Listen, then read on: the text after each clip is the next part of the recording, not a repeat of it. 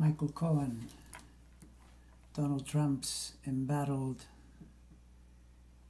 lawyer fixer, currently in apparent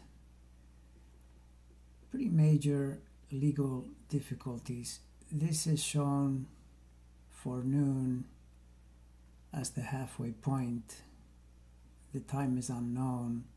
However, my guess is that he is almost certain to have the moon in Capricorn, and you notice that by the possible range, the moon would have entered at 7:37 a.m. So sometime after that is likely to be his birth.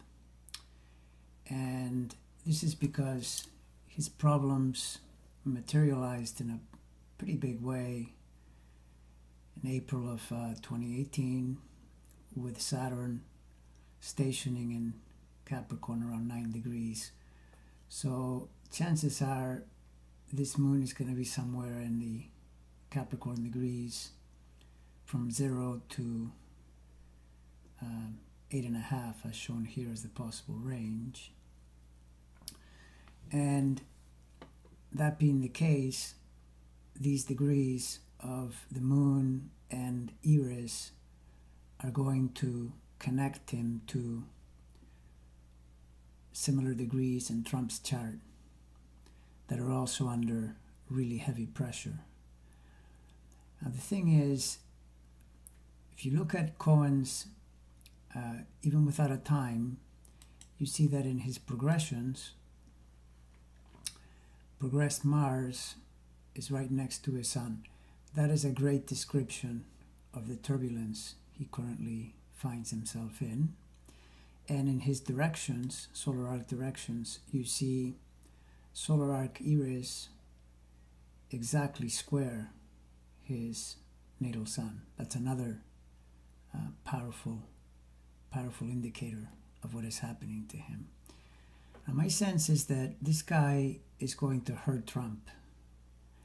And I'm going to say that it's likely to happen in 2019, 2020, and 2021.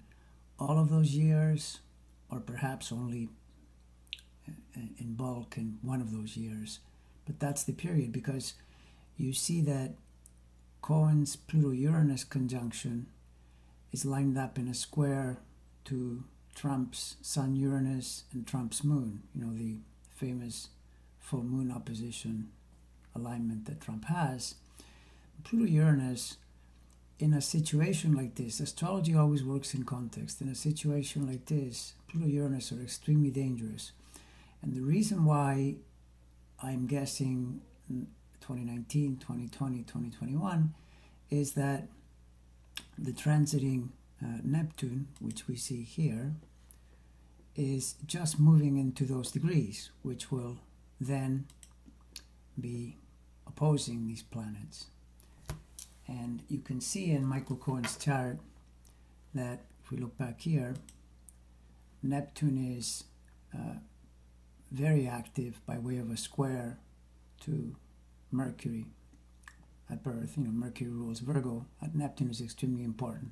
I should also add that, as far as I'm concerned, in both Michael Cohen and in Donald Trump's chart, Neptune is being expressed at a pretty low level. Essentially people that are highly deceptive and, in a word, big fat liars.